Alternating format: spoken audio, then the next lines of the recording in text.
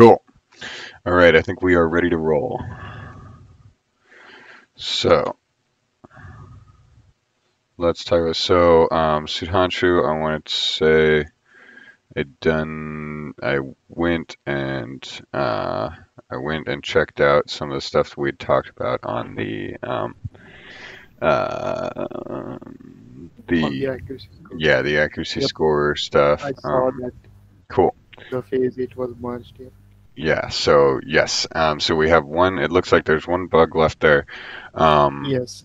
I am a little, let's see, there is, I think there's one issue right now, actually. Okay, crap. I just realized this. It was So, that flower example. It yeah, has to be provided with the scorer. the flower example, and then also, okay, now I can't do two computers. All right, okay. I'm like looking on the wrong computer. Okay. So, where's what I wanted?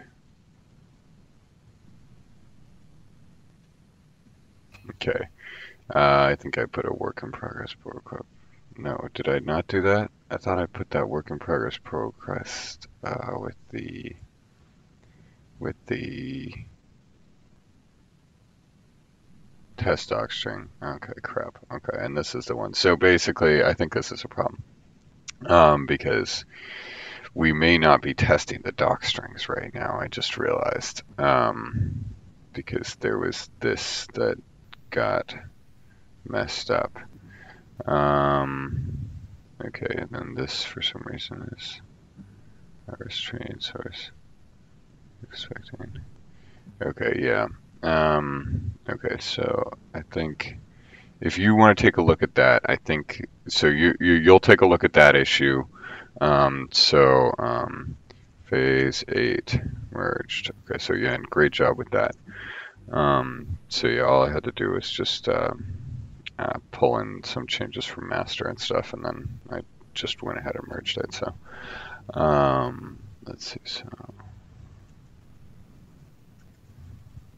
okay. Um, so we need to flower 17. Flower 17 fixes. Um, uh,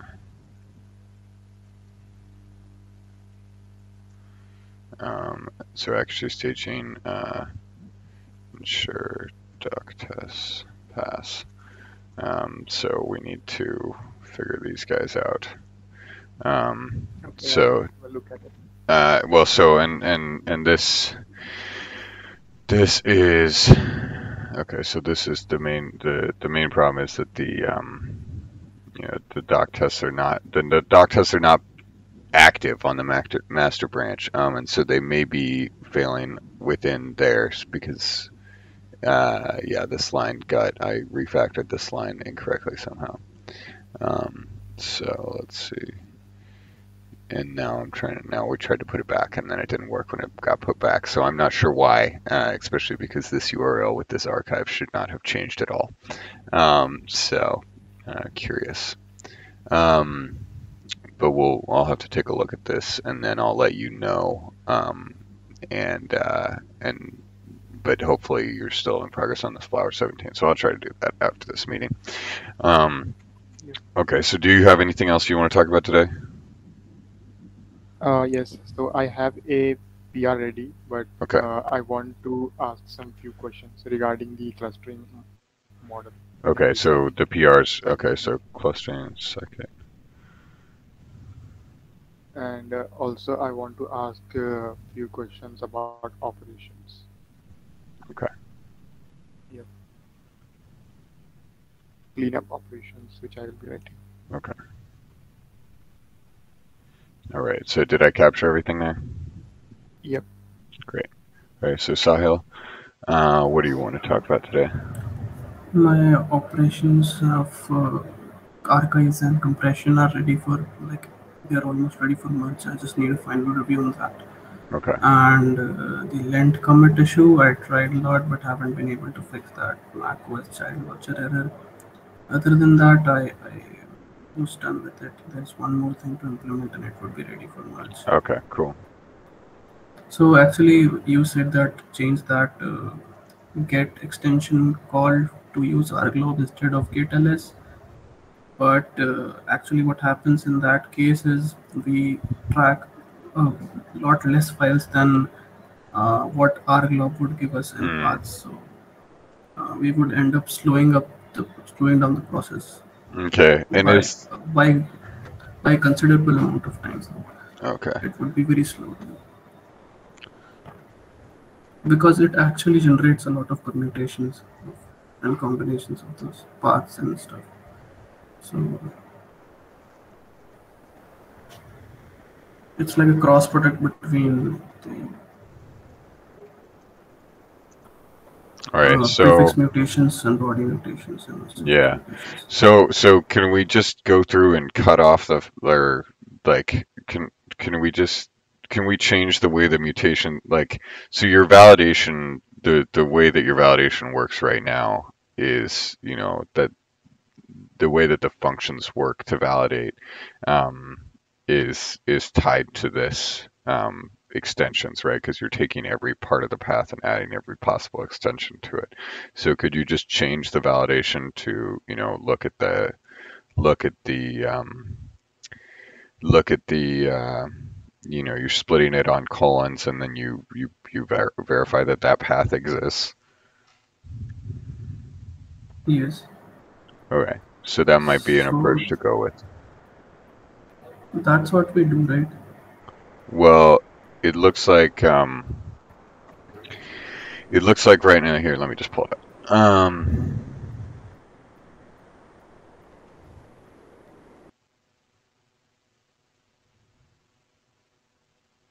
Okay, we'll just so what else do you want to talk about today? And then These are the only two okay, things I great. Okay, so like. we'll get that in a second. All right. All right. So Hashim, how's it going with you? Hey, it's going good. How about you? Good. I made the changes to the Ensemble notebook, and I think it's good now. Okay, great. I also created another notebook for saving and loading models. Okay, great. And I also wanted to ask, uh, like, what are stances on the config, mutable config? What the status is? No, like, what the stance is? Like, how will we proceed with that? Okay.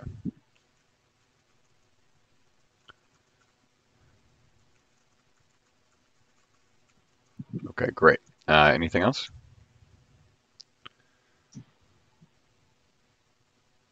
Yeah, I just ran the tests on the testing script stuff. Added the matplotlib into requirements, dev requirements, Hmm. and I'm waiting on the tests right now. They're running. Okay, great. Let's see. Perfect.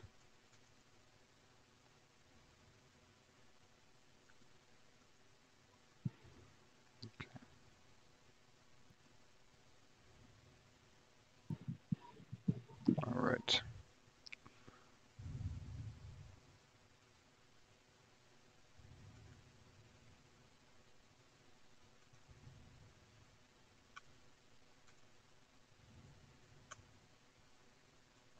All right.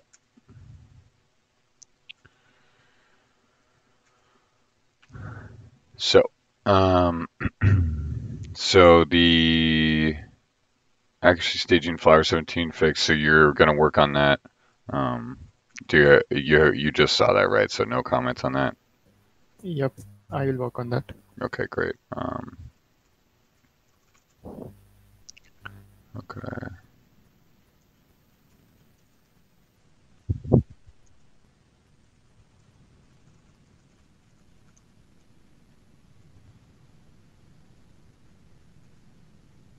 Okay, so second cluster model questions. Okay. Okay, let's see. So let's start with Hashim stuff today. So which one of these should we start with, Hashim? I think you should start with ensemble. Okay.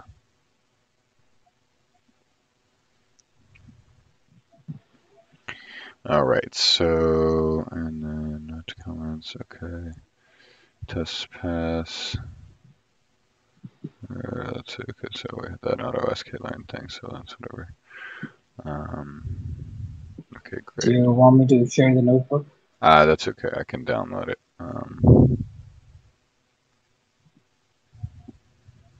Okay.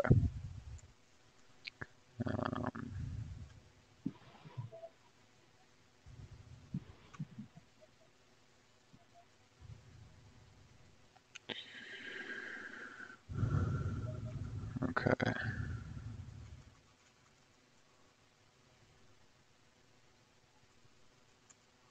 Let's just do that GHPR checkout. 1134.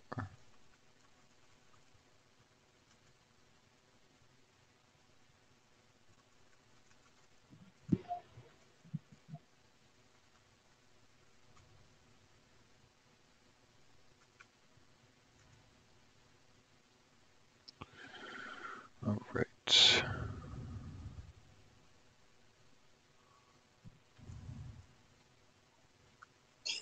So I ended up assembling a classifier and a regressor, Okay. just as an experiment, and I think that works with our tutorial as well. And the real issue was that I was using a regressor as the meta model, and when I used a classifier, the accuracy went up. Because the data set we're using can be used for both regressors and classifiers, but classifiers work better on that. Okay. Examples where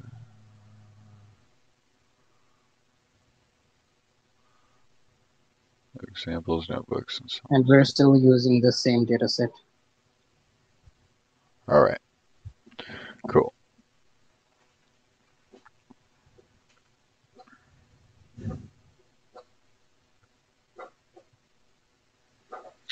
All right.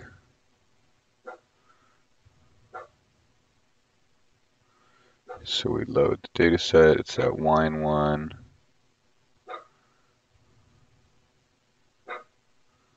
Split the data. Great. Okay. Following the steps to ensemble by stacking. Train first level base models on trained data. Use the first base models to get predictions on validation data and test data. Okay, the dogs are going to freak out here. We simply use the high-level predict function to get the predictions and store those predictions in lists.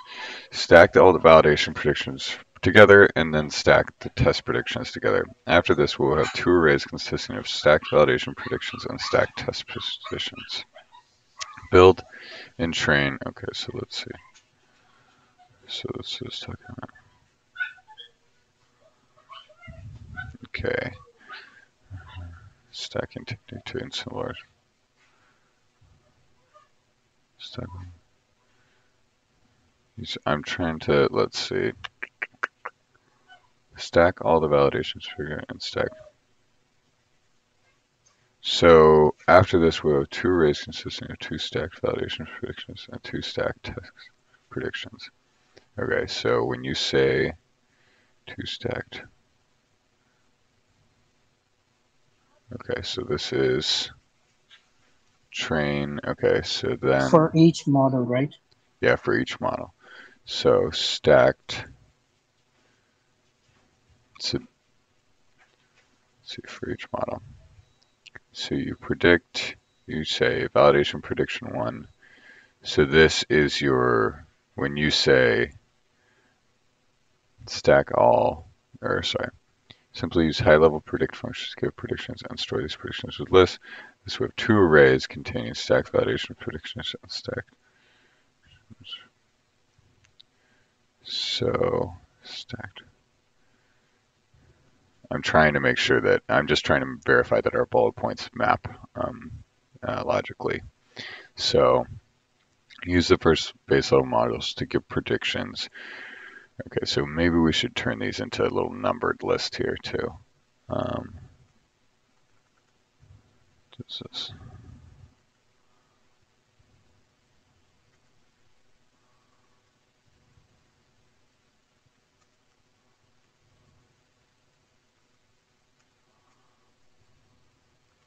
okay.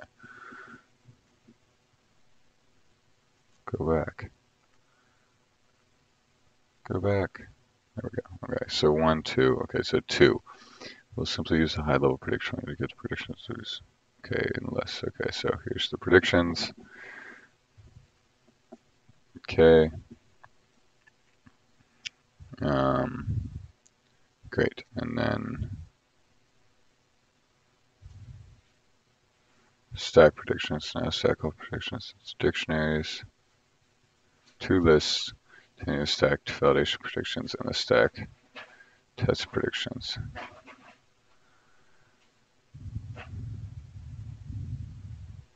Okay. And up here we said the same thing. Great. And build and train level 2 meta model. This model should be a linear model. Linear regression or SVM are preferred. Stacked valid predictions, and it will serve as features to train our 2-level meta model. Okay, so now we train the stacked service to meta model. Great. Classifiers clearly outperform regressors on the data we are using. So let's use a classifier to build our meta model. This demo. Okay.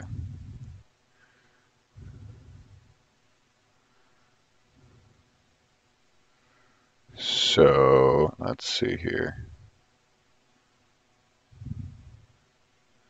So, and this is the, okay, so 2 models. Just meta model provides superior predictions. This data can be used for classification and regression strategies. We'll use both to make an ensemble model to show how it performs. Okay, our models are ready to be trained. Okay, okay, so you took 2 models. Classification model performs better. Okay, so now we can, okay, we're going to combine them. And perfect. Great. Okay, and that's where you got the classifiers clearly outperform regressors on the data we're using.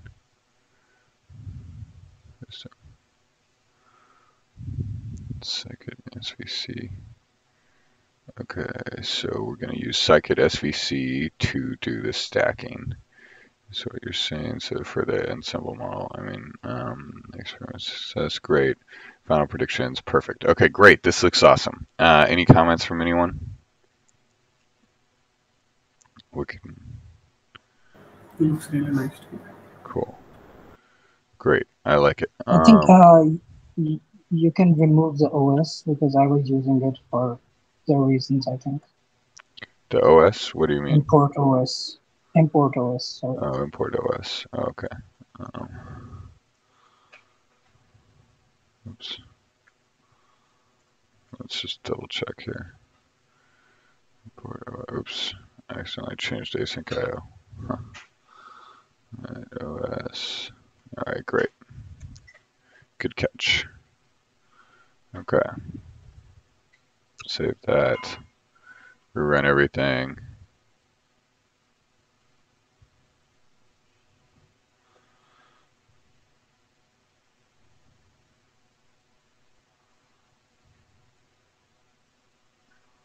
Uh-oh.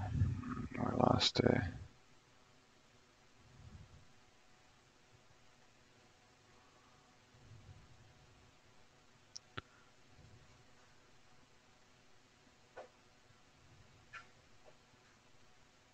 Is it running?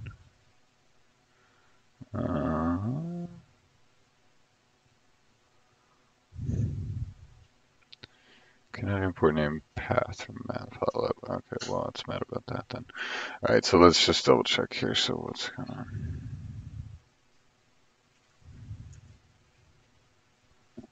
Okay, we don't want to change that.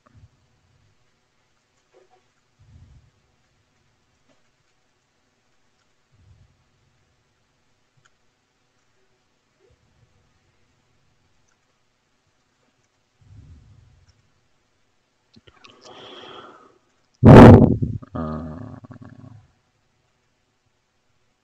oh, wait.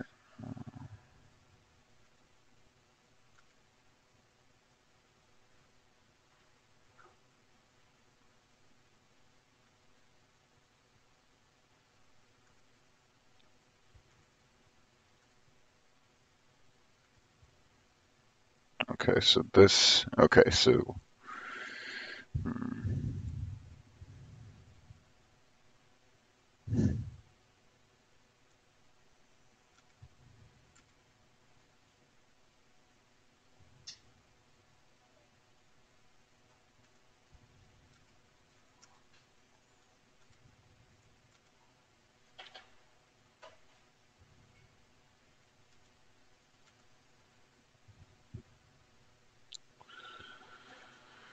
All right, so now this is what we're looking at here. So remove OS, make that numbered list, and then, okay, so this guy was missing a in paren. Okay, the missing of the in paren is concerning because that means that the test cases may not be working as intended. So let's see.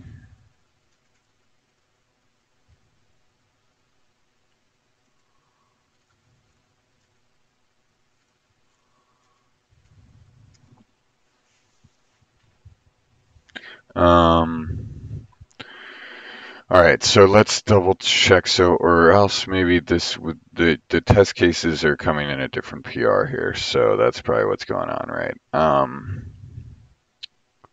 So Yeah. okay, so we probably need to.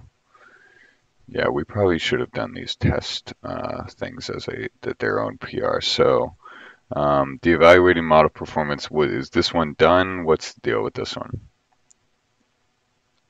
Yeah, I just added matplotlib to the requirements tab, and it's running the CI test Okay. right now.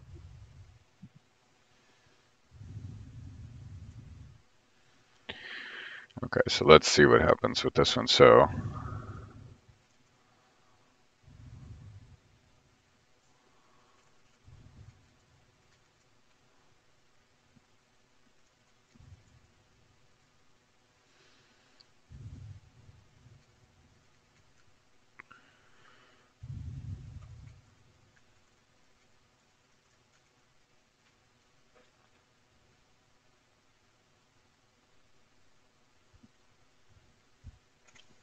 right. Okay, so yeah, I'm getting the same error about the lack of, or let's see, wait a minute. Okay, so, all right, so yeah, we were missing a paren there. Okay, so we'll wait on the, let's take the, so let's see. So let's see, okay, where is this? Ensemble notebook PR. Looks good. Need to make sure it's being tested before we merge.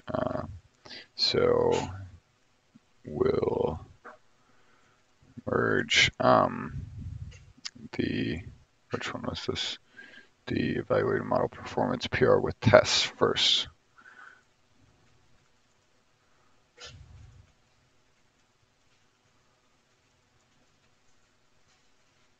Okay. Any other comments on this one while we're at it from anybody?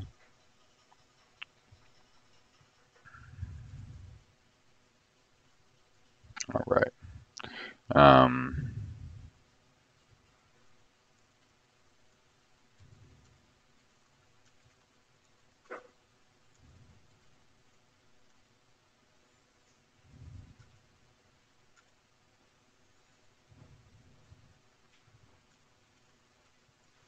All right, examples, notebooks, and symbol by stacking. All right.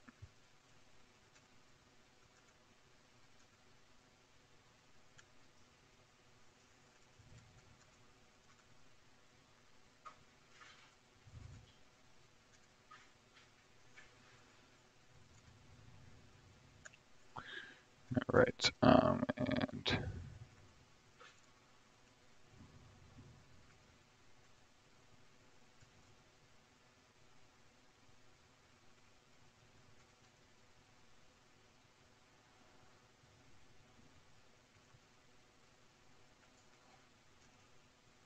all right, great. So we'll push that up and then okay, so what's next here? Great. So saving and loading models PR. So how are we doing here?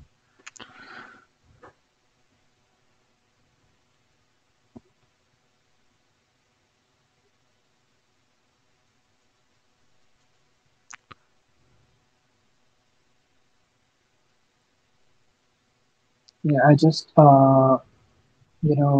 created a model and trained it, and then restarted the kernel to show that if you load it again and if the model was trained before, you can use it.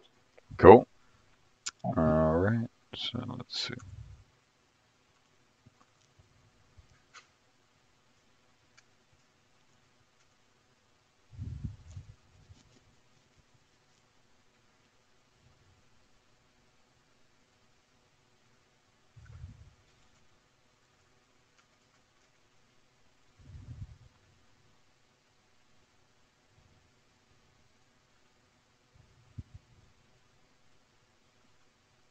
Notebooks. Wait, example. Oh, samples. Notebooks.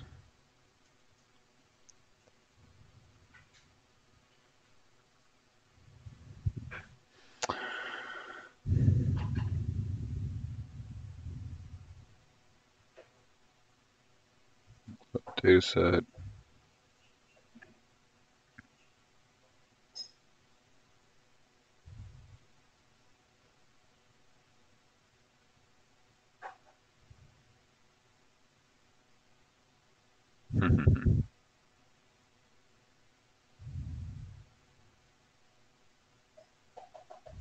That's great. That's funny.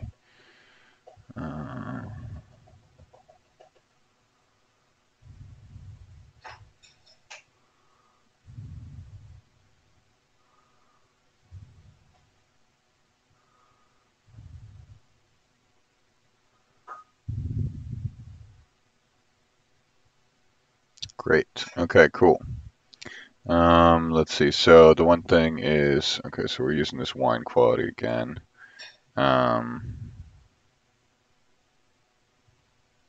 Sigma. We really need to get that test train split stuff into sources. Okay. Test model. Load the same model.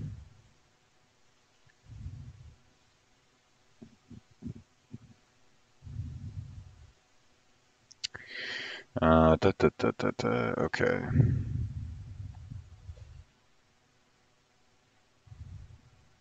Load data set.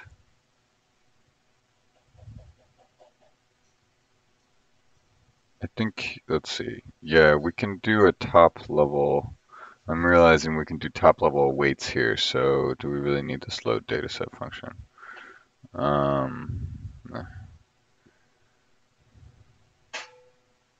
Okay. Yeah, it's whatever. Okay. And you have to do the nest async IO apply again, so that's good to know.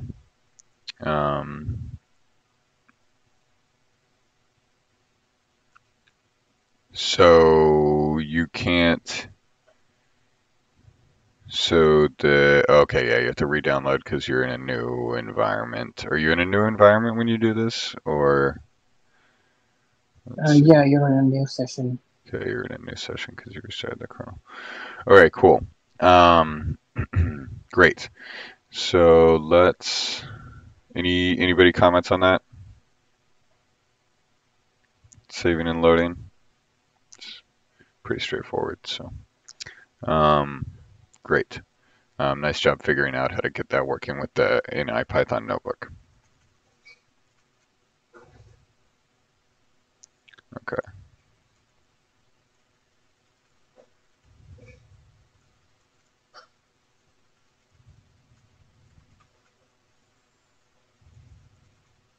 Okay. And then how are we proceeding on mutable config? Okay, so anything else on your end here? I saw one more PR. Or no, we got them all. Okay. All right. So how are we proceeding on mutable config? Come on.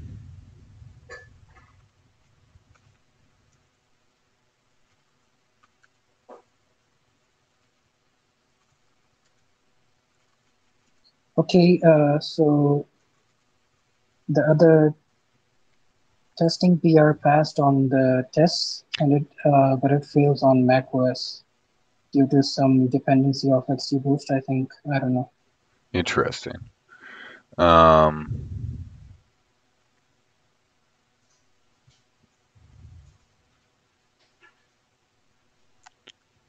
It says you need to have some libomp.py lib for uh, Mac OS X. yeah, I think I've run into that one. Is that matplotlib or something? What is that? Yeah, libomp. Oh, XGBoost. That's right. Yeah. Um, libomp. Let's just try to add that to the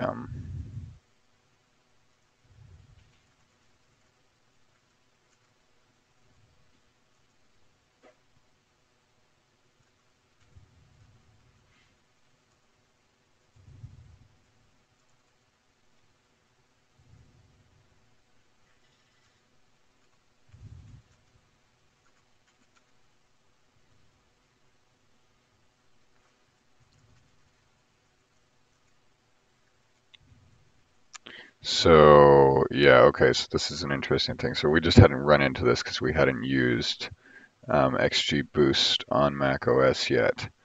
Um,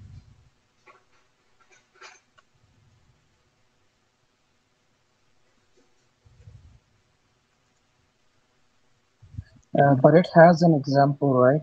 So shouldn't it be tested there uh, in the CI? yeah, that's a good.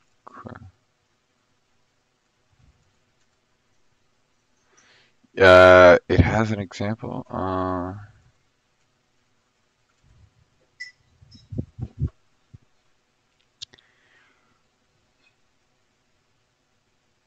don't know if it does. I don't think it was included in any documentation before. And also the OSX stuff, or let's see. Yeah, it wouldn't. It looks like it wasn't. It wouldn't have been tested on Mac before. So let's see. Um, let's see. So let's try this. Requires libomp on OSX.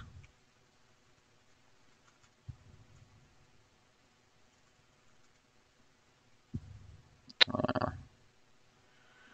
model XGBoost.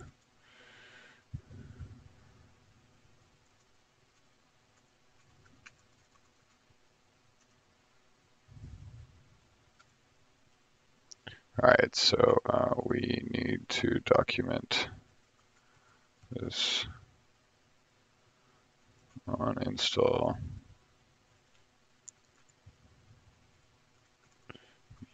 other places. All right, so 1141.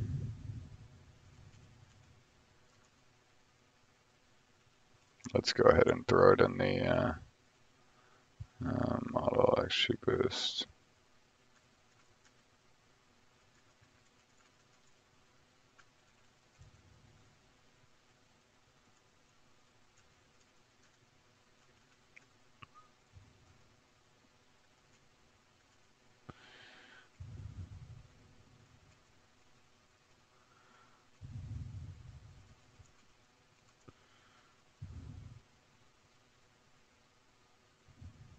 All right, so let's just put it here. XGBoost on OS X requires libOMP.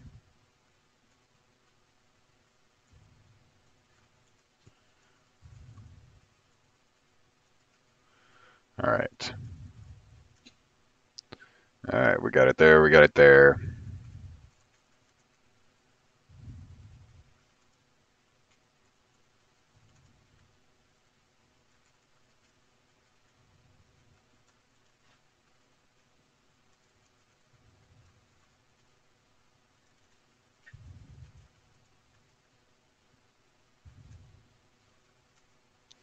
All right. So let's see what happens then.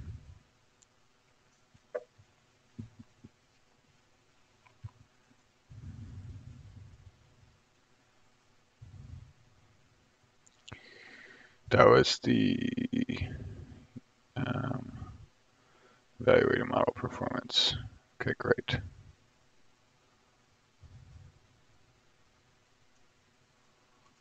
Oops.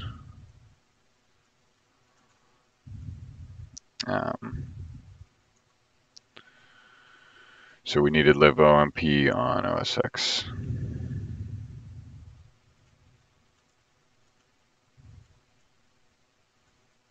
All right. So how are we proceeding with mutable configs? So I think Saksham said he was going to take a look.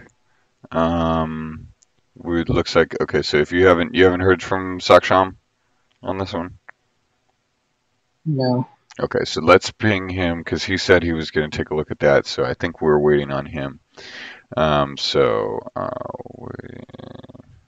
Saksham was going to take what? I said it's cool. Okay, cool. Good. So Saksham was going to take a look at the patch and Hashim's comment, and then communicate to Hashim and Sahil from there. Okay. So yeah, we'll get we'll ping Saksham on this.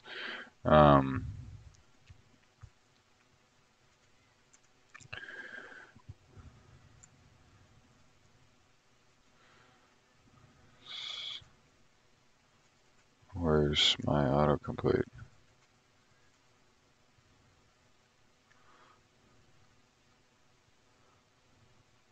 I think it doesn't work with his name. Oh yeah, happened to me before. Yeah, I thought. Okay, I thought I had seen that before too. That's it's just where is Saksham? Yeah, I wonder why it doesn't work with Saksham's name. Okay, what is his handle? It's Saksham or a one. Okay, yeah.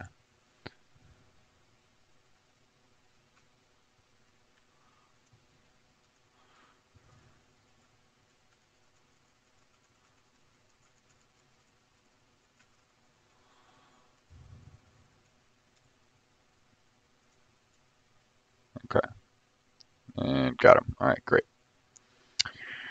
So followed up on that. All right, so is that okay? So mutable config. All right, is that everything on your side, Hashim? Yes, thank you. All right, great, thank you. All right, so Sahil, so let's go over operations and archives for compression. Okay, so no, link commit PR. All right, so I think that if you can't, we really shouldn't need to touch Okay, so I I think that hmm, I thought that changing the code to pass that test case, which is being caused by macOS error, is very like is going to take a lot of changes for that small thing instead of fixing that. We should not focus on that. I yeah, felt like that. you could, let's see. So this was caused by OS X something with child launcher. Um, just unit test dot skip it for now on OS X. Does that sound good? Yes, actually, I was also looking into like policies and stuff, and if I like get around to fix it, I'll fix it. All right, great. Just need to know where the problem is because there are different loops in CMD and async test case as well. Yeah, So there's a lot of confusion that where is the child watcher is not getting the loop. But this yeah, confusion, yeah. I'll look into it. Yep. All right, great. So then operations for archives and compression.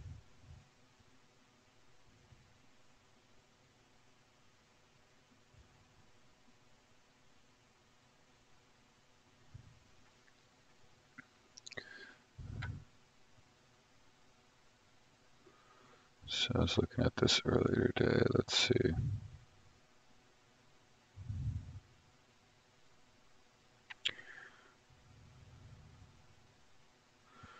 Okay, so all right, so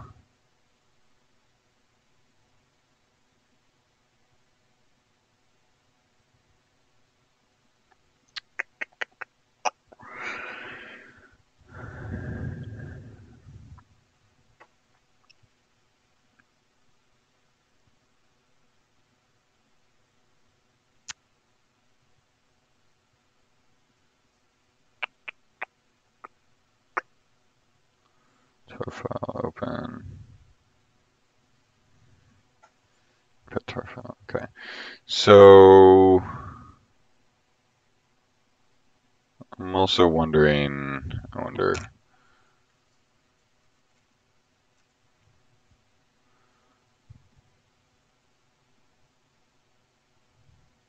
So I'm wondering if we should just be using unpack and unpack archive here, Yes, because SHTutor has a function which handles both of these. what?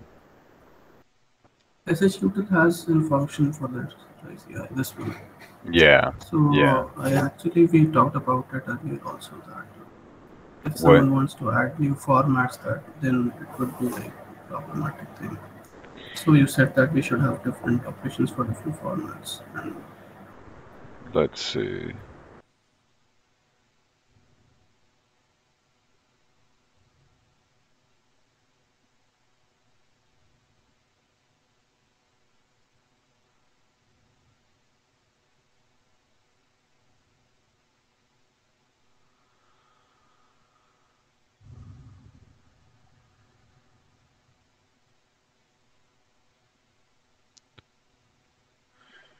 All right, I'm just thinking about this as okay, yeah, so we probably should go with the separate ones because then we'll have I'm just all right, so we thought have more process modularity there. what? We have more modular code there. Like if I want to just compress a single file, I can use Hmm. that operation or just pass the Yeah, tar to it as you said. yeah, So exactly. So let's see. So the main thing here that I'm thinking about is the file, like sort of file names versus streams. Um, and as with the compression, so where I don't think I saw the compression yet. Okay, so unsupported compression format, compress file format,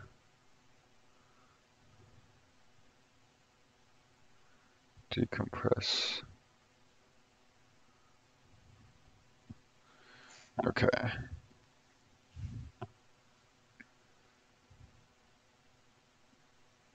Get compression class. Put a compressor formats. Okay, .xc.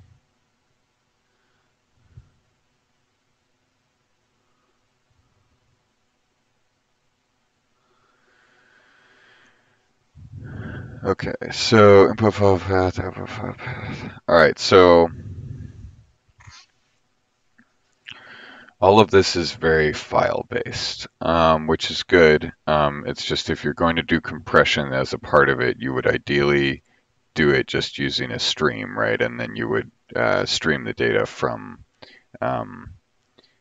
the arc. Like if you're compressing an archive, if you're creating and compressing an archive, ideally you create the archive and then compress it and then write it to disk.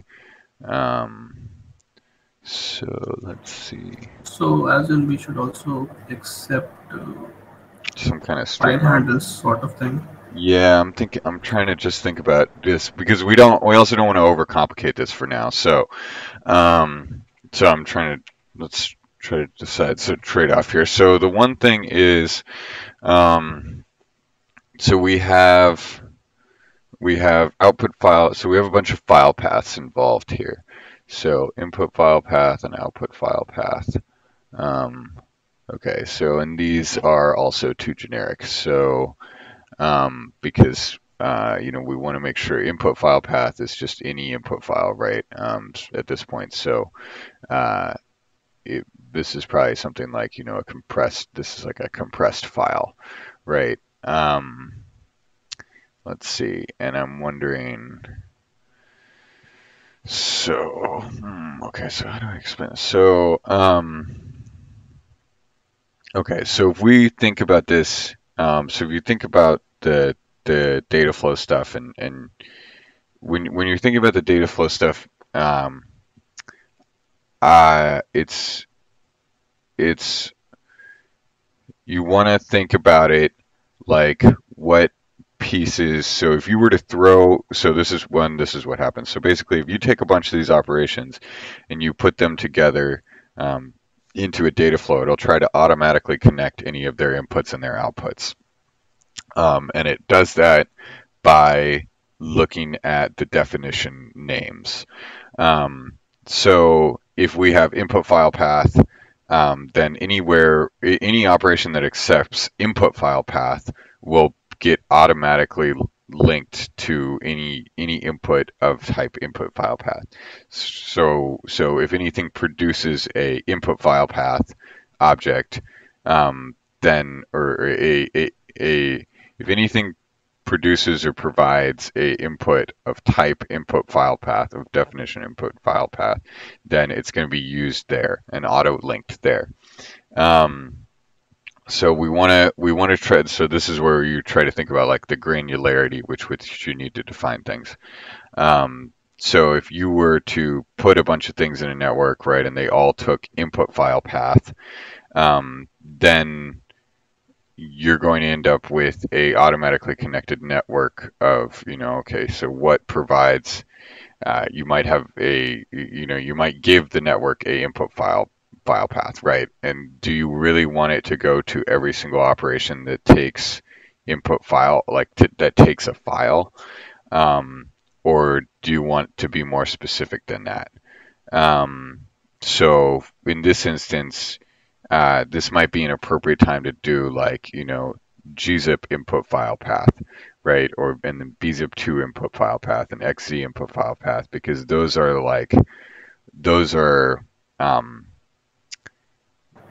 slightly more. Can it be like compressed file and uncompressed file sort of? Compressed file and uncompressed file. Yeah, so in this case where you're having the format as another object, that's probably, you know, that's the right way to go. Yeah, compressed file and decompressed file, right? Because then you've clarified that this is compressed, right? Compressed data. So let's see, yeah, decompress format, because yeah. Also, currently we have no outputs in any of these, so shall we return the output paths so that it can be connected to other. Yes, you should likely return the output file path, right? And so what you're going to find is you changed it to compress file path, and decompress file path is that your inputs to the decompression will become compressed file path, and your outputs from the compression will become decompressed file path, right? And that way, if you threw an input and an output together, they would automatically be linked together into sort of into a little infinite loop there, right? But I need output file path and inputs also, so would it create an infinite loop sort of thing? Well, you disconnect them in the event that it's automatically created an infinite loop. This is just to route things. So the routing of things based on definition is a helper utility, so that you aren't always manually defining everything. And the purpose is to, if we correctly scope things, then putting operations that work on the same data together, they get automatically connected for as an ease of use mechanism to the end user. I can show you guys actually what all of this is all about. It might be helpful. So maybe I should just show you this right now, because this might be a helpful thing.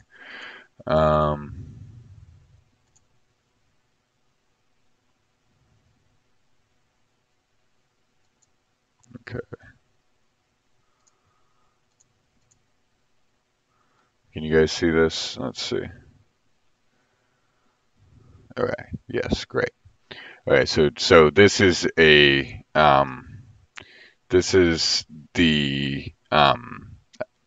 automating classification demo data flow that is like editable in the browser.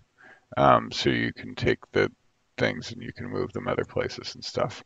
So you can reconnect things. So so the reason why we try to define the data flows with the particularly scoped definitions is, so say you wanted to add a new operation of this, and obviously I'm not done with that yet. So I just did this yesterday. So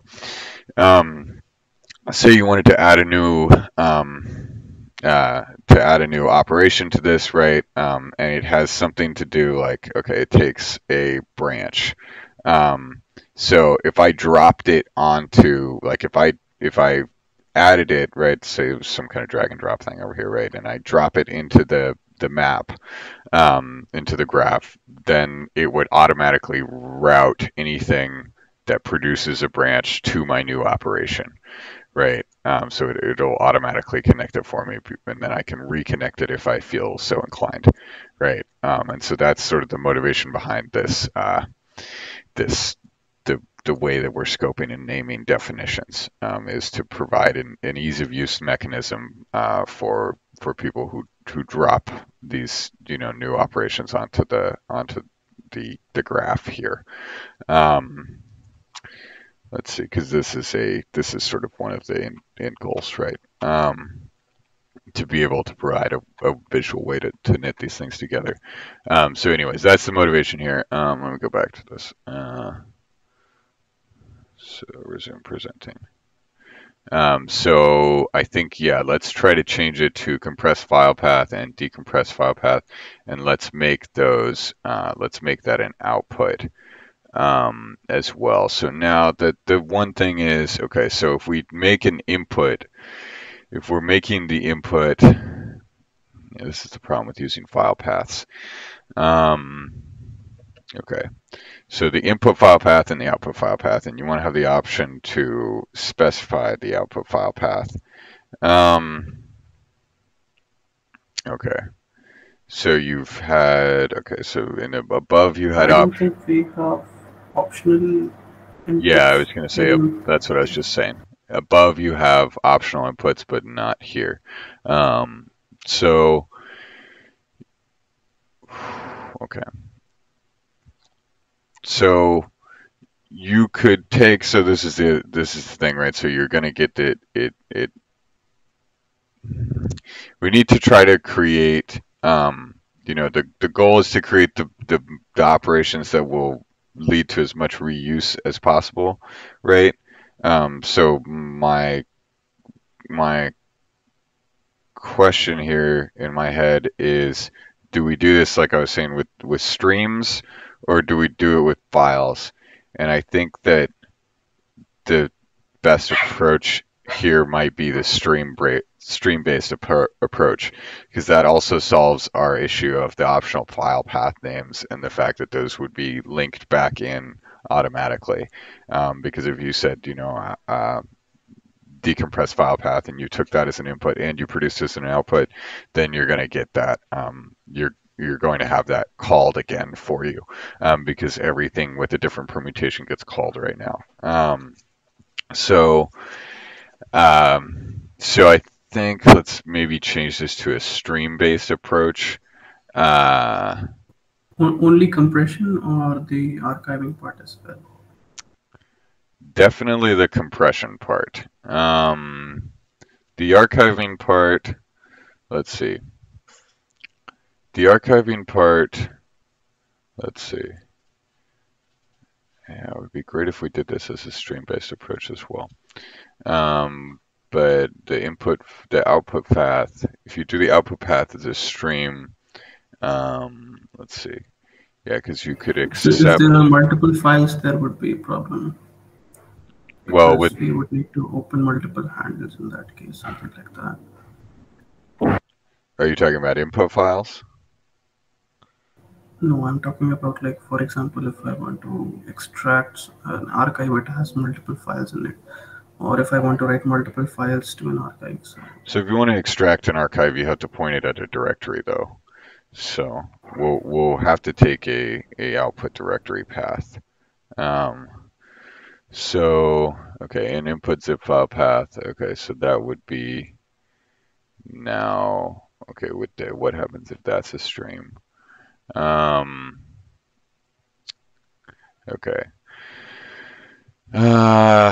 Let's see here. So I think directories Huh? things should go, like, we should not go with streams and archives, but we can go with streams and compression ones. Yeah. Let's do that for now here, because we can always have some intermediary operations to convert streams to files, or vice versa. Or we will probably just create file objects and accept them as streams. So I would go with I would say that IO bytes is probably the type I think the type hint. Let's see, is there?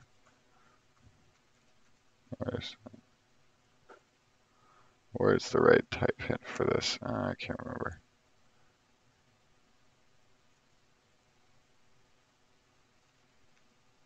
Oh yeah, binary IO. Okay, that's what it was. Generic IO any string. Streams deprecated. Okay, what happened here? These types are also in the typing IO namespace, which was never supported by type checkers and will be removed. Okay, well then we don't need to worry about them, or what's the deal? It's deprecated. Are also in typing IO. Okay, so that's other concrete types. So what are we supposed to do for type hinting then? Okay, well, it doesn't necessarily matter too much because you're doing manually defined definitions. Generic type. All right, whatever. Okay, so compression, assume you're taking a stream for the inputs and you stream to the output. So yeah, input stream, compressed input stream, decompressed output stream. And then you can create you can create the Python objects and stuff in your test to do the correct streams. Okay, great. So yeah, let's do that. And then, so the mock calls, what was going on here? So,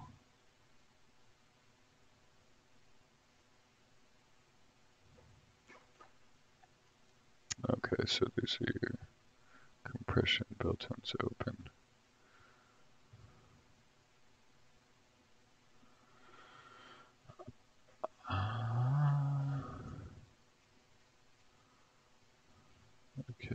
let's see, insert open has calls.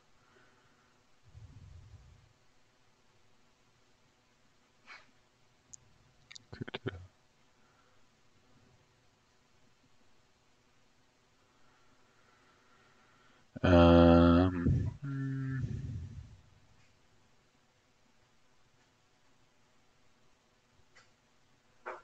Okay, it looks like, okay, so I think the one thing would be, it looks like, okay, so this is on result. Okay, and where's the data flow? Create data flow.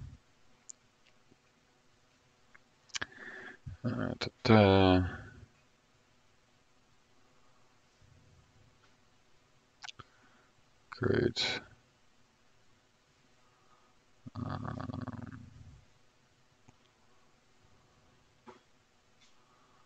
I don't open.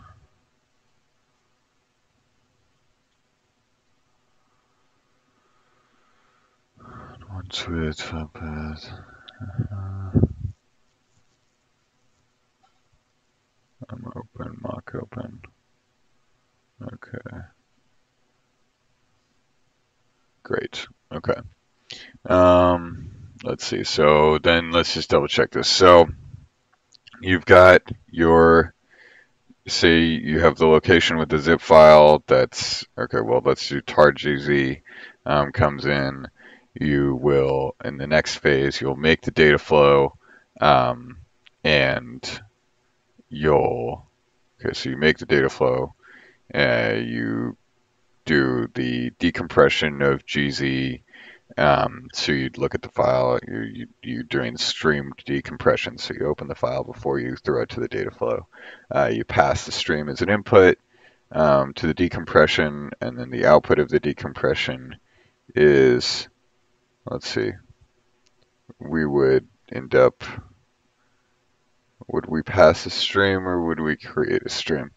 We'd probably want to pass a output of the decompression would be another stream object. We'd probably need to pass it in beforehand. This is not ideal. The stream is not something that's very easily serialized or dealt with over the network. It's fine, but it's not great. So yeah, I think you have to pass the stream as an input. You have to pass the stream as an input because you wouldn't just return a stream, because then you'd be still writing to it somehow. So for the lifetime operation, it uses the stream that it's passed to read from, the stream that it's passed to write to, and okay, how's that going to work though? Okay, so if we take streams, so say we have two streams, right? And two operations. So we have the input stream and the output stream, and the output stream of the decompress goes to the input stream of the tar file extract, which is taking a file path. So you have to write the stream to disk. You have to write the stream to disk before you can call the tar extraction operation. If the tar extraction operation took a stream, then it would read the stream. It would read from the stream, which is also accepted as an input from the decompression operation. So those operations would get kicked off at the same time, and it would just sit and wait and do an asynchronous read. Okay, so that's the thing, is how do you do an okay, sorry. So what I'm trying to think, I don't know if you guys are following this, but so what I'm trying to do here is I'm trying to figure out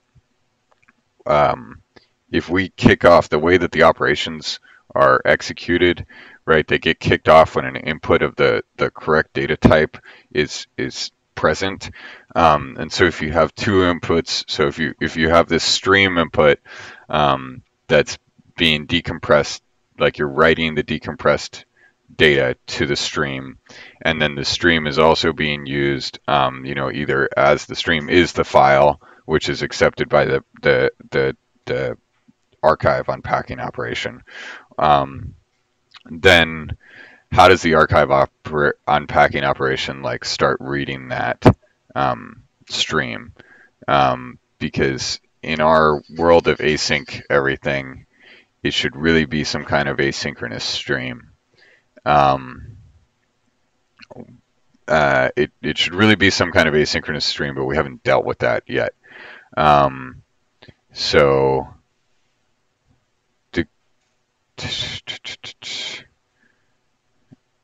yeah, okay. So you might want to take. It should really be an asynchronous stream.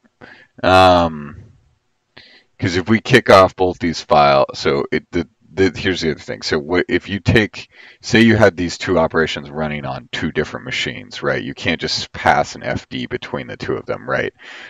When you create that stream object, this is why all the definitions have different primitives. So if you were to create that stream object, you would create some sort of stream, some so you say it might be like a TCP stream, right, between the two machines who the two operations are executing on, right? So one's executing the decompression and one's executing the archive on extract, right? And so you need the stream, so it has to be asynchronous because the event loops that are running will, we can't block the event loop based on an IO operation. So we'd create the object at some sort of orchestrator scope, and feed it to each operation, and they have to write to it asynchronously. So, or write and read using, or they have to read asynchronously. So, in this case, So async IO has stream readers and stream writers, I guess. Yeah.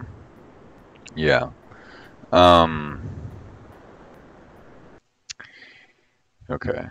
So the main thing though is becomes like, okay, how do you integrate with the existing APIs that are let's see, we're using input file and okay, so compression class, SH2 copy file object. Okay, so this one's easy. You just do you just do a write to the output stream.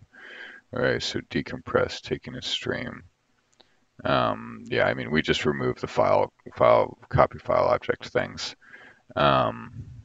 because now you have an asynchronous, some kind of sort of asynchronous stream to deal with.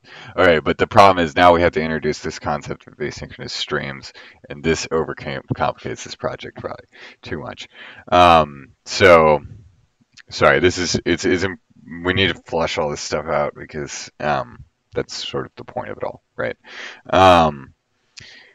I think that it probably sounds too complicated to do the stream thing because we don't want to do the stream thing wrong. We don't want to do it in a way that needs to be changed later. Because I think what we found out here is that we need some kind of support for these. We need some sort of concept of this asynchronous stream, right? And like you said, what that would be is a well, let me bring up the page. What is that? What is this? No. What's the page for it? Yeah.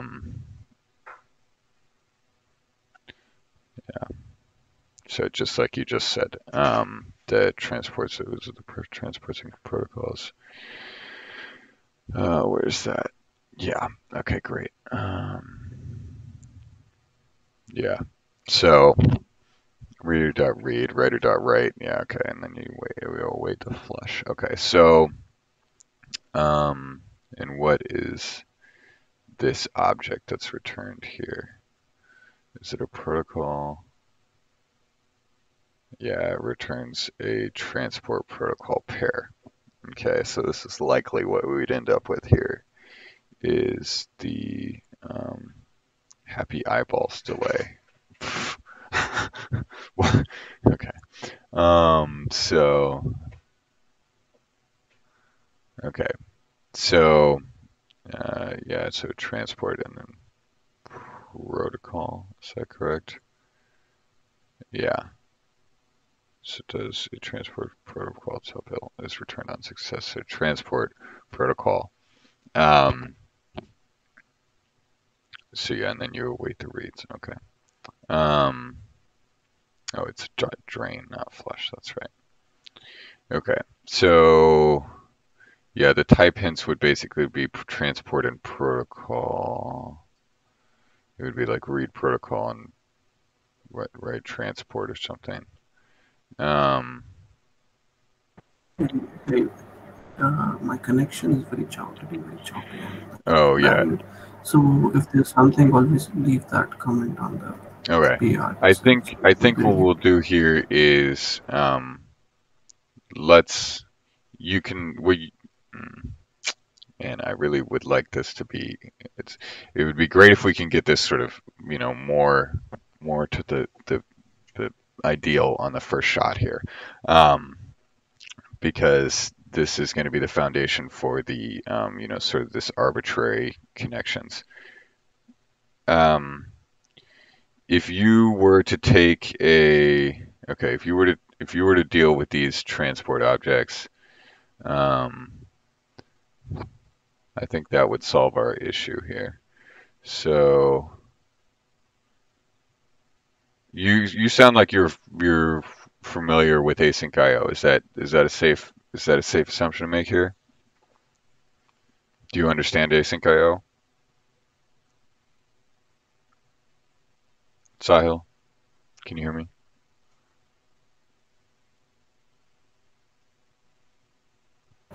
constantly the documentation. Are you So oh so you've read the documentation. Have you played around with it much?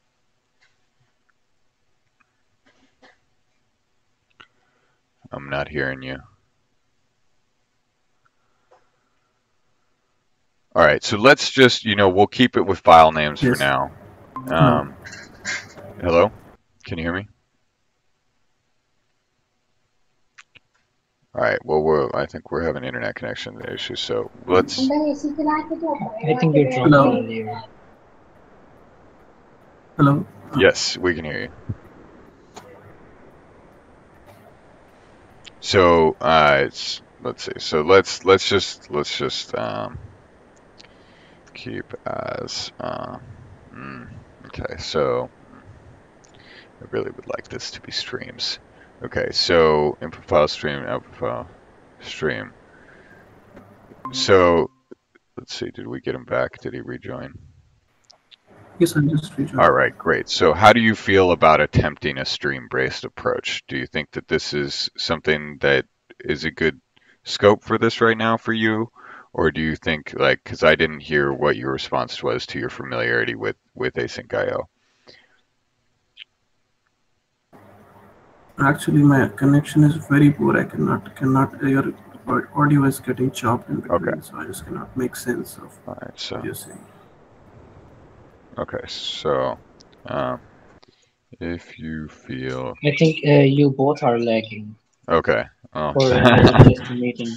No, it's probably both of us because I know my internet had been kind of wacky. So, all right. So if you feel comfortable with async IO, then attempt a stream-based approach. And I'll put the links, sort of relevant links in here.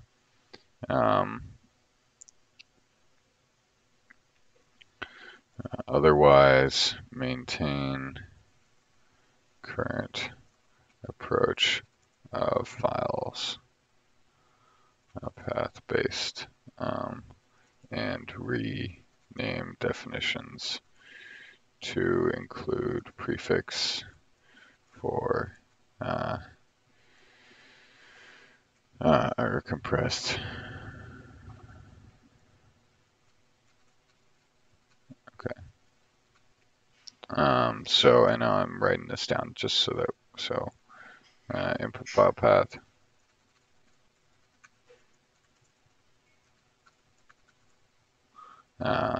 And then, etc. Make sure to output decompressed / compressed.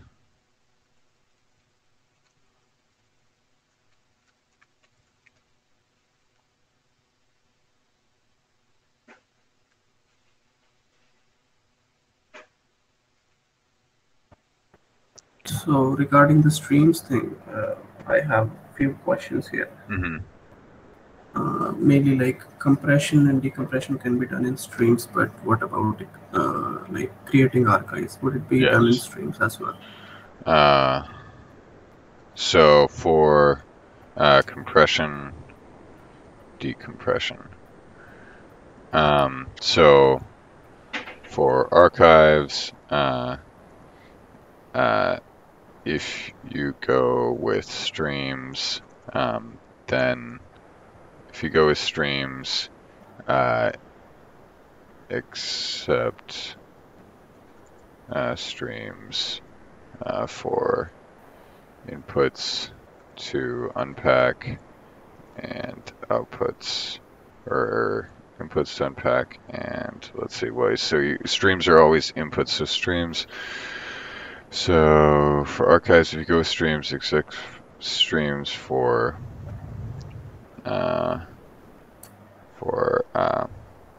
the archive to unpack and the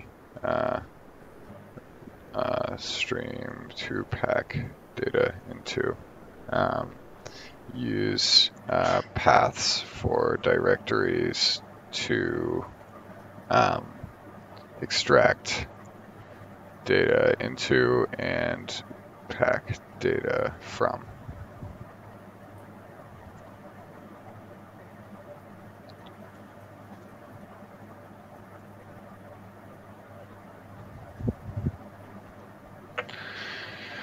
Okay. Okay, so I would need to like think a bit on it and then implement it, because Yeah, no it's not worries. that straightforward. No worries. It is not straightforward, right? And that's why we just spent so much time talking about it. But it's worth trying to figure this out, because we sort of uncovered a new concept of the streams here, and then we uncovered this concept of streams, and I'm not sure if I love this whole stream thing, because it introduces all sorts of funkiness, but I think it's fine. It's probably a necessary evil long term. So I think it's probably something that's going to be necessary long term. So then this would be at least a good foray into figuring it out. So rename definitions for compressed, decompressed. Yeah, and so you could do this as a stopgap and come back to this later if you wanted to, or you could just sort of leave this and we can figure it out at some other point, right? So at a minimum, we'll submit an issue for this and go with this. But if you want to go for it, then great. That would be interesting, right? What I was thinking, what I was thinking was that my project would be like delayed if I spend too much time on the first part. So Yeah. if I complete the stuff and then come back to it in an iterative process, Exactly. Yeah. so it would be much better that I'd be meeting the deadlines and stuff. That's a good idea. Great thinking. So let's submit. So let's submit an issue for this. Let's submit issue to track this. And if you feel like you have time to come back to it, then do so. After project completion. Great. All right, perfect. So anything else you wanted to talk about on these? That's it. So would we be merging it or sort of like leaving it right now? So let's see. Yeah, that's a good question. So no, we need to do this first. So let's make sure that we make sure our definitions are specific enough, and then we can merge it. All right. And then let's see. So this is we try to this is another linter that we need. But if it's already under the added section, then you don't need to say added again. So operations for compression and archives, because you've added this. So added consolidate test cases tutorial, or else we'd say, see this one, we needed to remove the added. So All right. Okay. Where is okay? So now, okay. Wait, no, I was gonna comment that. That's why I had that.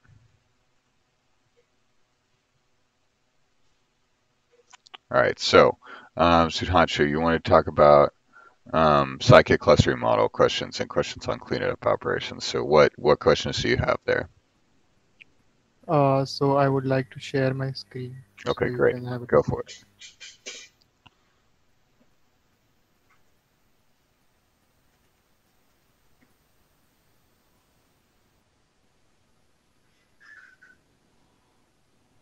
So is my screen visible? Yes. Oops. Yep. Uh, so what I have actually done is I have actually created a new branch of the accuracy staging, Great. and on top of that I'm writing this code. So the thing here is if we take a look here, so the scikit model scorer will not work with the clustering models because they don't have the score method. Okay. Yeah. So what I was planning is in the test scikit, uh, this will actually raise an exception. Okay. Sounds good. Yep. So I was thinking maybe should I remove this test Let's see. So, because we will be testing that in the. So I have written another test.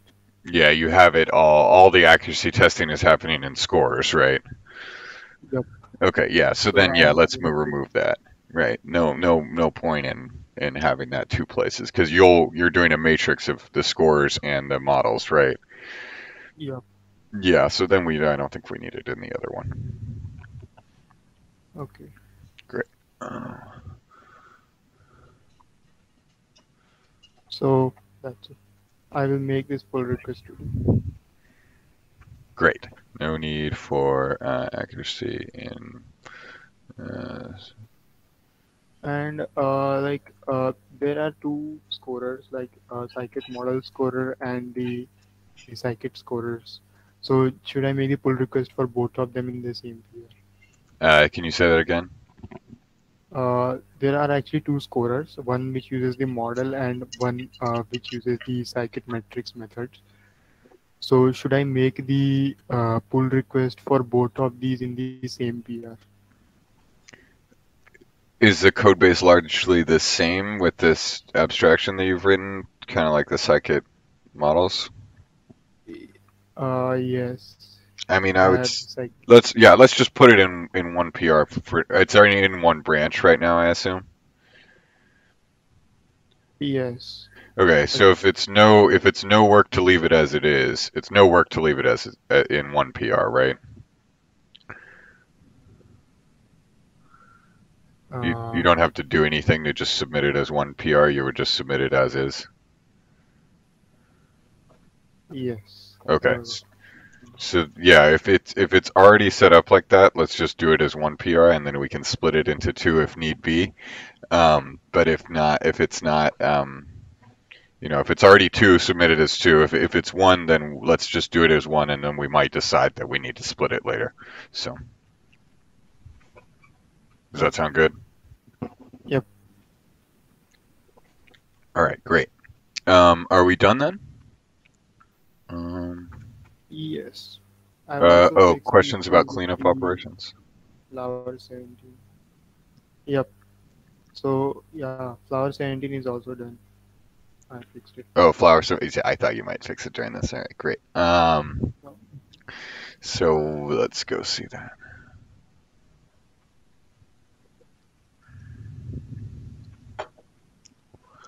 Okay.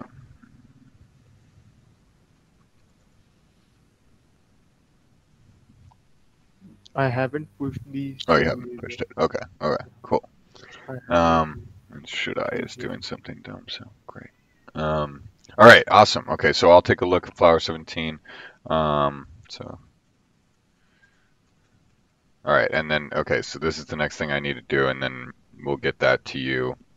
And hopefully then the doc test, because I think there's two things right now with possibly doc test issues actually. Um, oh, we wanted to make sure that the doc test pass on that log time one, PR, and then we'll merge that. Okay, so let me make sure that, let me count this under my ARs here. So, um, okay, so address. Um,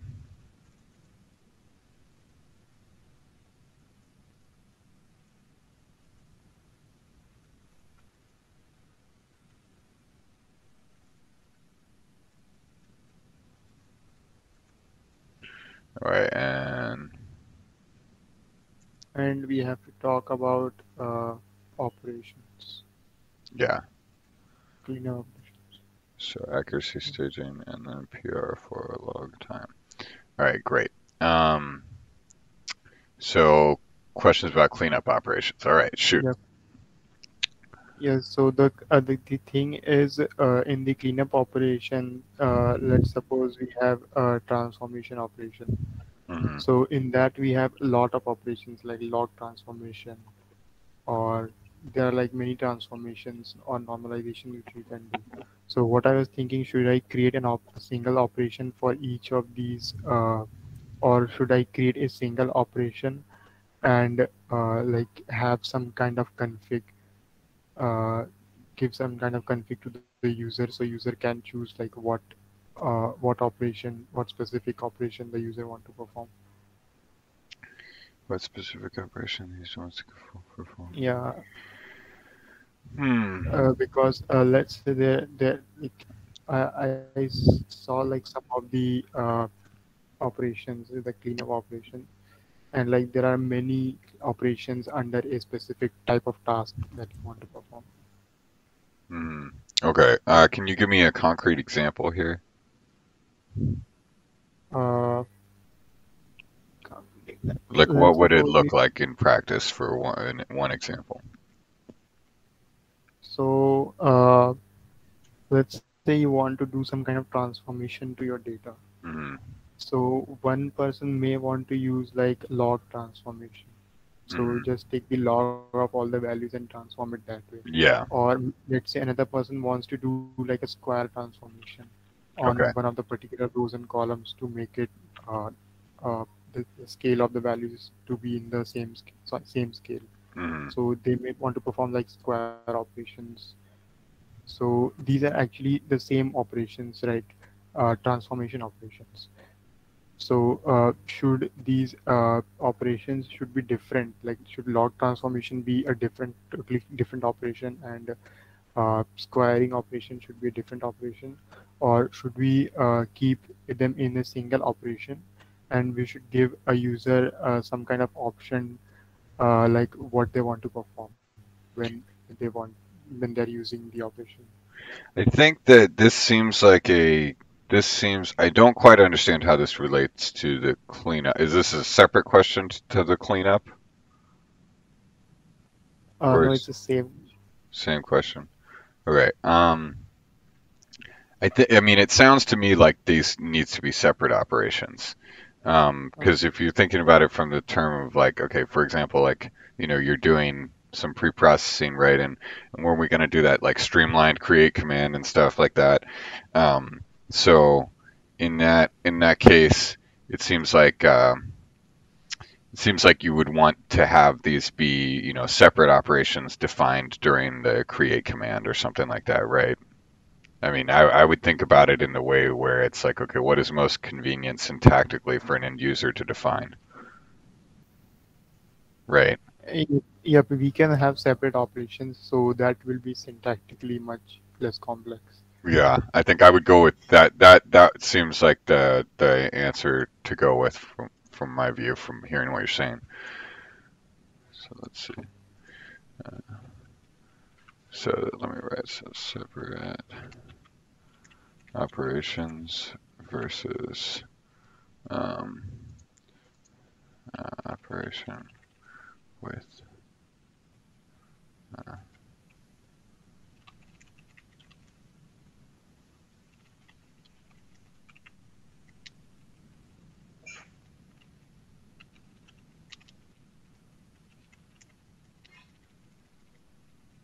And actually, this kind of begs. This is kind of the same. This kind of begs the same question about those compression operations and decompression operations, Yeah. because in that case we were doing, we were accepting the file format as, or we were accepting the extension as the um, the compression algorithm. Like we were choosing the compression algorithm based off the extension. Um, and perhaps we should not be doing that, because then, yeah, let's see. Because it's a different compression algorithm, which means it's almost like should that be a different operation? And if this is the way that we're treating this, then probably, right? Because if you were to go to define, for example, if you're going to make that data flow, so you would either add an input that would be that file type that it needs to switch on, like that extension that it needs to switch on, or you would add, you would just add the operation itself, right? And you wouldn't need to add that separate input for what the file type is. So those should probably be each their own operation. Okay. I mean, and that's not for you to deal with. But so Sahil, did you catch that? Shall I split them then, like 3 different operations for 3 different formats? Yeah, I think, let's see, let me go open that up. I mean, and you can also, I mean, you can always, create these things in a for loop, right? They are functions, but you can spit these things out in an automated fashion if you wanted to. So let's see, format for the compressed output file.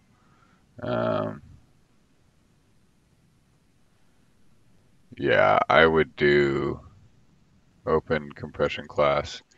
Yeah, you're already doing this compression class, get compression class thing. So you could basically just have some kind of loop that creates these compress and decompress functions, right? Um, so, and then decorate them with op. So, um, yeah, I think you could do, let's see, I wonder what would this look like? Let me go back to this. Yeah, I would say that also says something about, so let's make these into different, let's make compression and decompression operations for each file type, or for each algorithm. So you could create the functions in like via a loop, so you don't do not handwrite each function. Do not like copy paste. I just didn't get the loop part. Okay. So okay, let me just check it out here and sort of describe what I wanted to show. PR check out. And this is 28.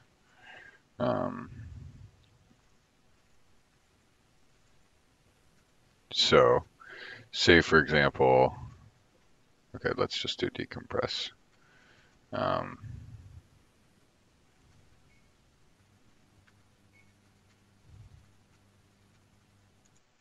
Your screen is not shared. Oh, it's not sharing. Okay.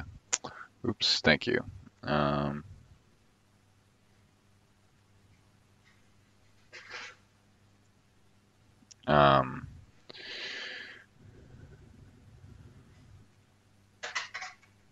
damn it. I'm supposed to be doing that. All right. So here's the decompress operation. So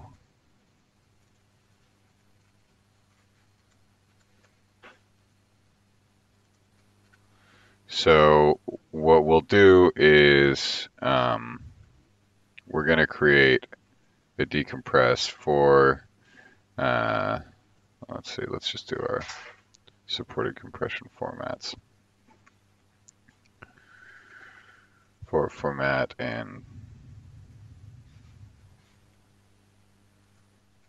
supported compression formats for module.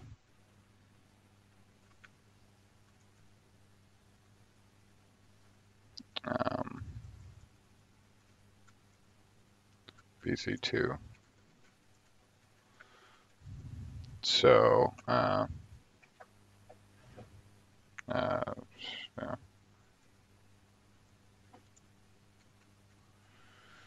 All right, so extension module, and then we have compress and decompress.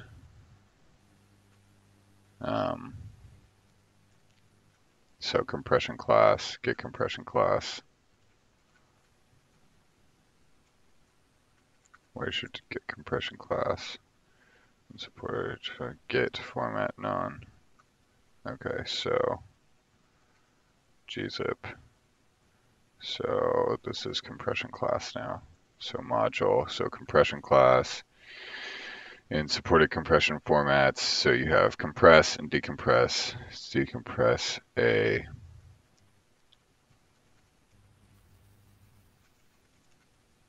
extension file in a certain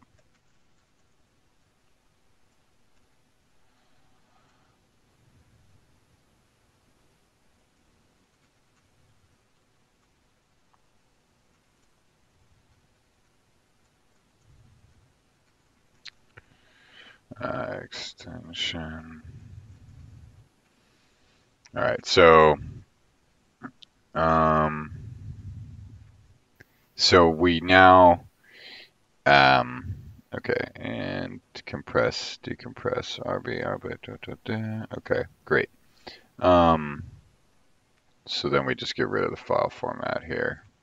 And we get rid of that, get compression class. Okay. So op inputs, outputs. Okay, great. So you can basically say now, so say you wanted to do, let's see, actually compression class. So you got to do, we have to have one of these. Okay, so there's closure issues here. So we need to make a function that says make compress, and we give it the extension, and we give it the compression class, right? And it will make this compression function for us, right? So this guy will return compress. And then we do, make decompress. And then this returns decompress. And now in this way, in this way, we can now go through and we can say, let's see, so this would be, where's that stuff from scikit model, scikit.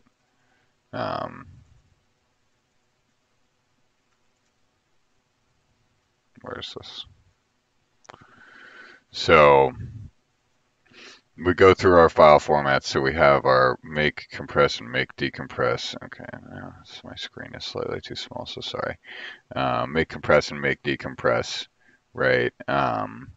And we can say that we need to go through each one, and we can say decompress equals make decompress. And then we pass this. So now we have a decompress function, and we have a compress function. So we have a compress function and we have a decompress function. In this loop, we create a compress function and a decompress function for each file format. And then we decorate them with op. And we say, the file or the function name is extension,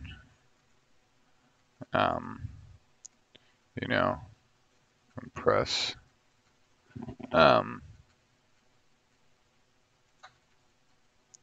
And so the result of this is that at the global scope of this file, gz compress gets set to the come on now, return value of make compress wrapped by op, right? So, and then we do, because we do op, so we take make compress, and so we create the compression function. So create the compression function and wrap it with the op decorator to make it an operation / operation implementation. Okay, and then we do the same thing for decompress.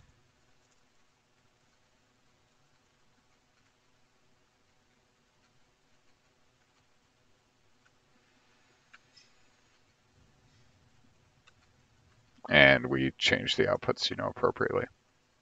So input file path, right? So input file path, make decompress output. So what were we saying? I think we said that we were going to put the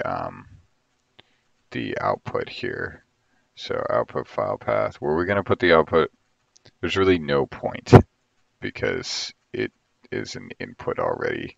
So if you had a let's not do these as outputs. Let's see what we said in the notes.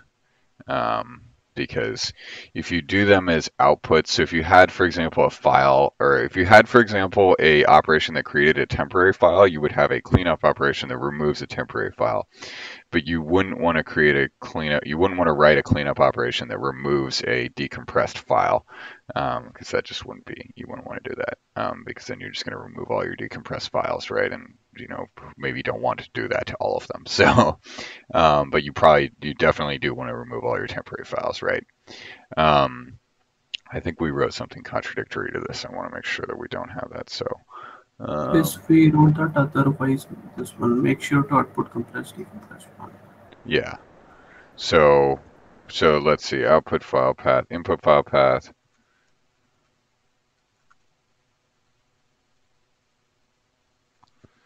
So definition stir. Okay, so input compressed, and then we'd say extension. And now I'm not sure if I'm spelling extension right. File extension. Okay, yes, great. And this is decompressed.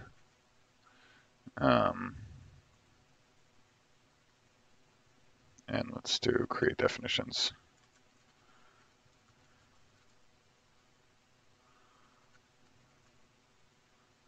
Compressed / decompress file pass for this format.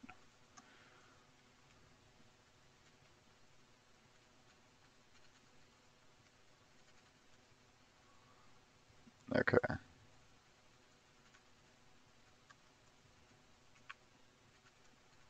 All right, so now we can say the compress operation takes, or output is a decompressed file path, and its input, or let's see, or no, input is a decompressed file path, and output is a compressed file path, and then we flop them down here. So input is a compressed file path, and output is a decompressed file path. And then we have extension compress and extension decompress. Right, so this is how we create them in a loop. So I just didn't know about the set attribute one, so I was a bit confused. Thanks. Yeah, no problem. Yeah, the set attribute, that's a good one. So I'll just because then we know all the supported compression formats ahead of time.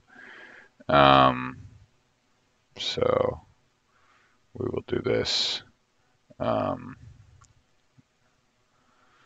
great. Supported compression formats. All right, great.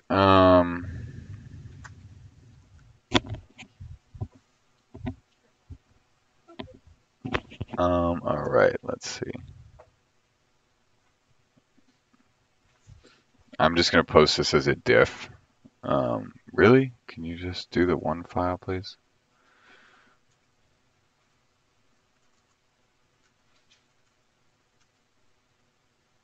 Up, inputs. Oh, I lost a parenthesis somewhere. Okay. Oh.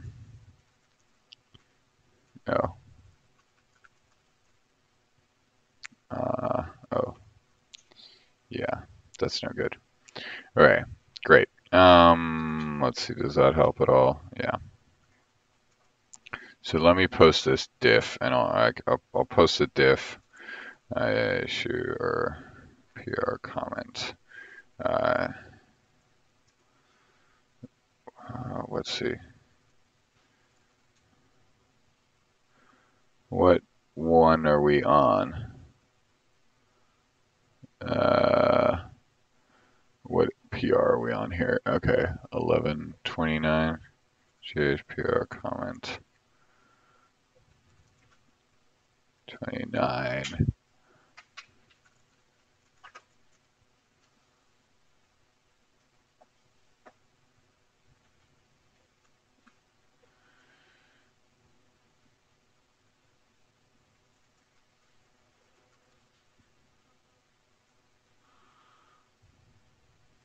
All right, let me do this.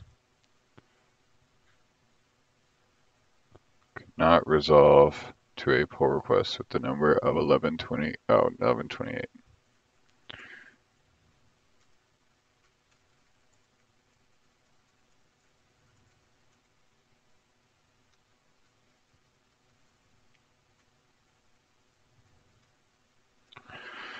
Right, and this is the example or creating operations for each format with a loop. Okay, and then we will also post it just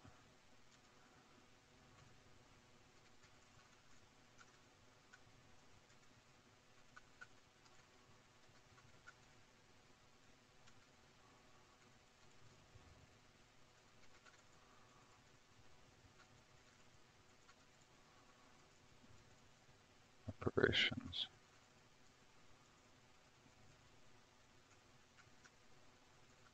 Where's operation compression?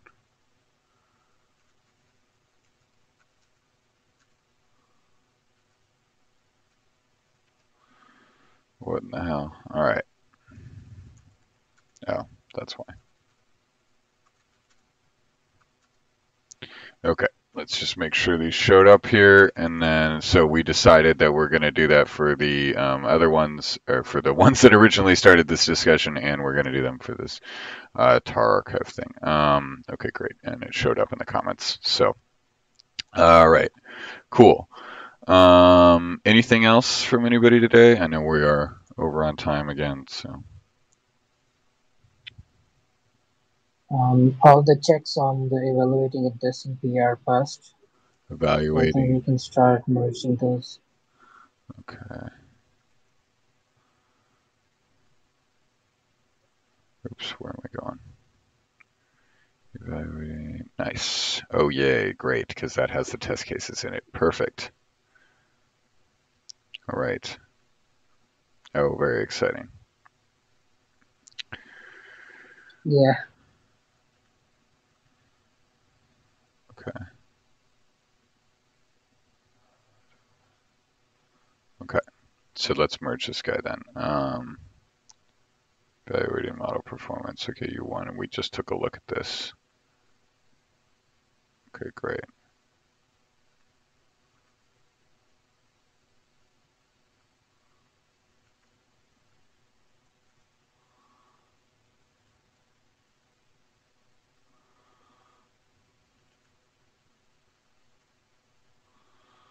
All right, install. Oh yeah, okay, we're gonna keep that one as separate. Okay, what are we doing here? Remove. Okay, required plans. Remove. Single test. Okay. Let me clean this up one real quick here, and then won't take any more of you guys' time. So, all right, great. I'm just gonna rebase the commits so that we remove like this type of stuff, and then I'll push it into master. So, great. And let me note that here that we did that today. Great work, guys. Thank you. All right. Thanks, everyone, and I'll talk to you. So, do you guys want to meet on Friday or no? Yes, it would be good so that we can get things in. All right, cool. All right, well, okay, wait, actually, no, I said, so why don't we try to handle anything, because I just realized I forgot. Okay, so I probably won't be able to be here on Friday. I might be, but let's try to bring things up try to shoot things over Gitter, and then I'll try to handle them in at time of. So, and if we do find that we really need it, then I'll see. But I mean, I just may not be able to. So, all right. Thanks everyone, and have a good one. Bye. See you.